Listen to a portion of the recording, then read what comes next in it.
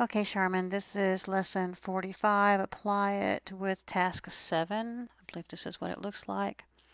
It's asking you in the last bulleted item, which will move down to the bullets.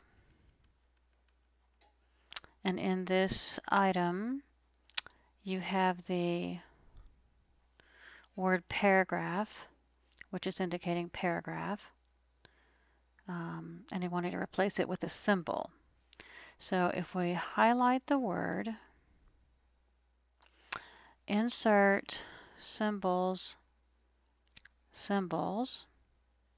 It's not listed here, so it's obviously under more symbols. Note that it says special characters.